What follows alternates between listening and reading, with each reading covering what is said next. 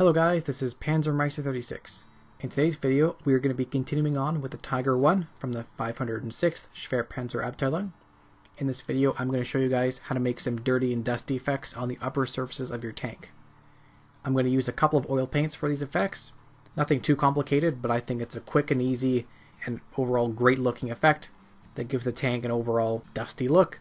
You can also emphasize the crew hatches by making them look dirty, and you can also apply some rain streaks that just generally make the tank look nice and weathered. I hope this video helps you guys out and gives you a little bit of inspiration. Anyways, let's get started.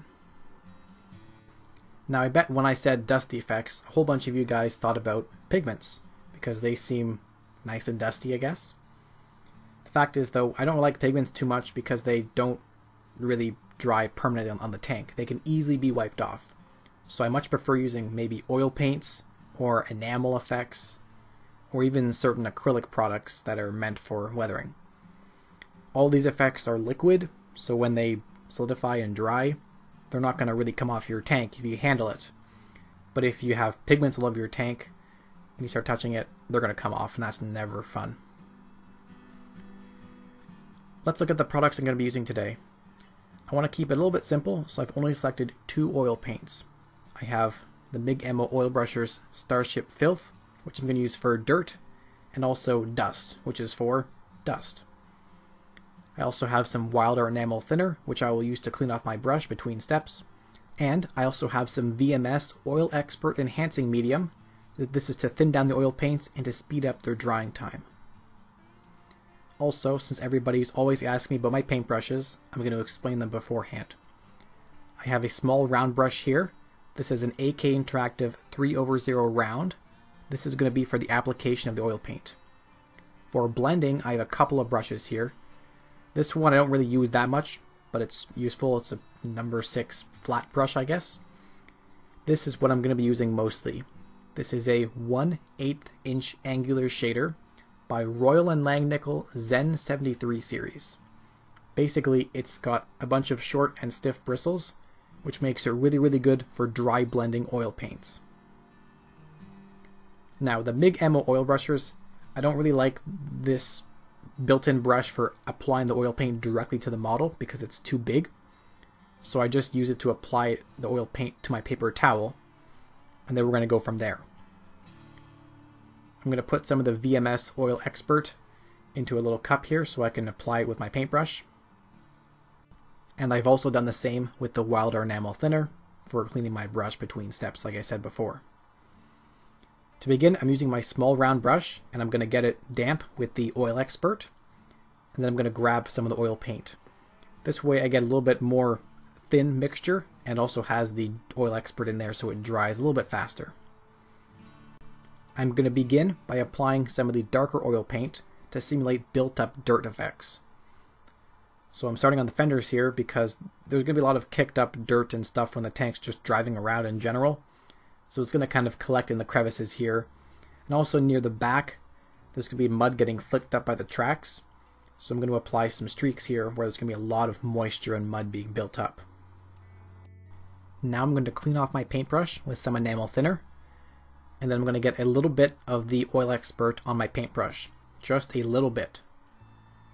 I'm going to blend the effects I just applied. I want to feather out some of the edges and also make some more precise streaking effects, because what I just applied on there with the paintbrush originally isn't really smooth. It's just kind of like globs of paint. Doesn't look great. This is supposed to be more of like a collected dust effect, so it really needs to be more feathered at the edges and more blended out. You can see that I can very easily make some streaking effects by simply dragging the paint up and down, and that either kind of erases the effect or makes more streaks depending on basically if I'm going up or down.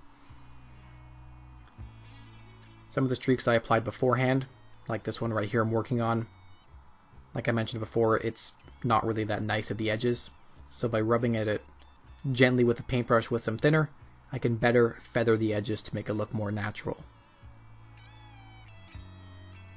Weathering Zimmert is a little bit weird because it's really texturous. So I'm just going to put a little bit of the oil paint up here as well, and also feather that with some thinner. Let's move on to a different area of the tank. Around crew hatches is a good spot to apply a lot of dirty effects because these areas see the most use by the crew, who are constantly walking around with their dirty boots and just making a mess of things basically. So I'm keeping the dirt mostly around the actual hatch itself, but I'm also thinking about where the crewman is going to walk to get up and down the tank. I can also leave sort of a trail of dirt where he would be walking. So right here, after applying it, I am once again blending the effect with a little bit of thinner by just gently tapping at the edges to diffuse the edges. Now in some areas, if I want more subtle effects, what I'm going to do is I'm going to use that 1/8 inch angular shader I showed you a minute ago, and I'm going to dry blend the effect. This is different because there is no thinner on this brush. I am simply rubbing at the oil paint I applied about 5 minutes ago, and I can just move it around and kind of just push it into the corners where I want it to stay kind of built up around the tools here.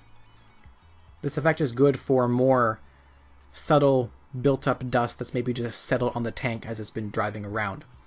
What we did before was more like actual footprints and more specific applications. This effect now is more subtle. I'm going to show you some more effects on the turret. This is the same thing I was doing before, but we're just going to look at it again in a couple of different areas. So as always, we start by applying the dirt basically where it's going to collect, which is around corners and around crew hatches.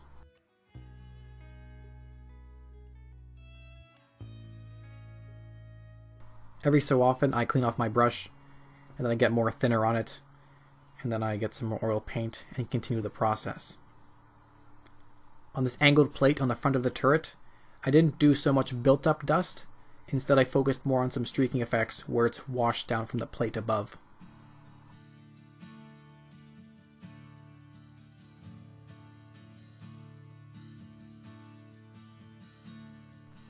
Alright, let's get started blending the effect.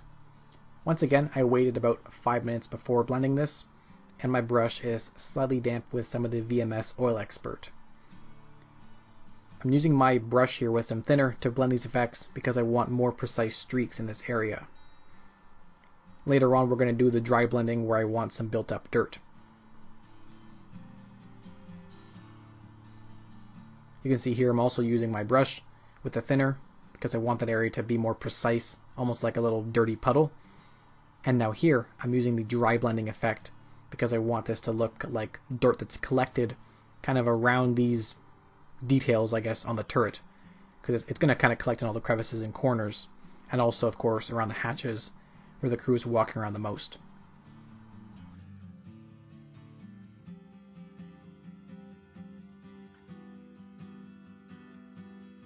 I think this dry blending effect is very straightforward, but one of the key parts to it is having this type of brush with short bristles because that really makes it easy to blend. This hatch on the back of the turret, I don't think it's used very much. It's more of like an escape hatch or for loading ammunition, but still I decided to make a little bit of a dirty area around it to make it look like it had been used. Alright, so now I'm going to apply the second layer of effects using the dust oil brusher. My process is basically exactly the same, but I should point out that there is no varnish applied between this and the previous effect. I simply waited about 6 hours because since I use the VMS Oil Expert, the oil paint dries much faster than usual. These oil brushers are a modeling oil paint, so otherwise I would have probably had to wait about 24 hours or so before I could apply the second layer, as you see here. But the VMS Oil Expert made them dry even faster. So like I said, I could wait about 6 hours and apply the second layer here, and I didn't have to worry about removing the previous dirty effects that we did, just a minute ago in the video. So I do like the VMS Oil Expert. I think it's a great product because it saves me some time. I don't have to wait for varnishes to dry or just wait for the product to dry because it dries much faster. So let's look at it in a little more detail on the turret. As you can see, the process is the same as what we were doing before with the darker color, but I'm just using a second color because I want more variation to the finish.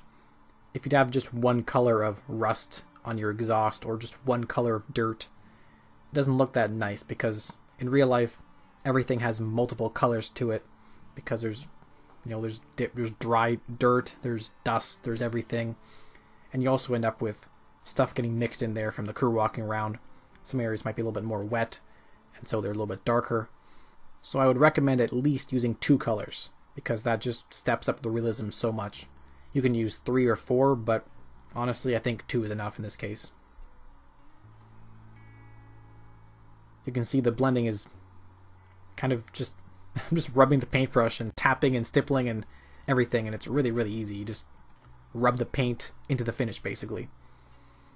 Because we have the satin varnish on there from like 3 or 4 videos ago when I applied the pin wash, the surface is a little bit smooth, and that lets you blend the paint in easily. But since it's not super glossy, the paint will still stick. Otherwise, it would be just wiping off. That's why I don't like glossy varnishes. I prefer this semi-gloss or satin varnish that we looked at, like I said, when we applied the pin wash in the first place. Here I'm just applying some more streaks like we did with the darker color, but now I'm doing some more dry streaks with the dusty color. Same thing.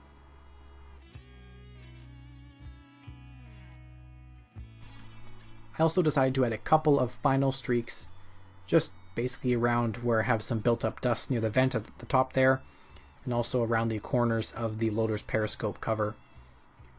This just maybe simulates some rain streaks or anything like that. I just want it to look like, there's been dirt collecting on some surfaces, and then when it rains, maybe it just gets run down a little bit.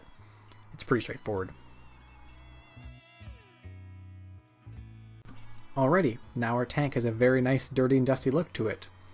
And it didn't take me very long at all.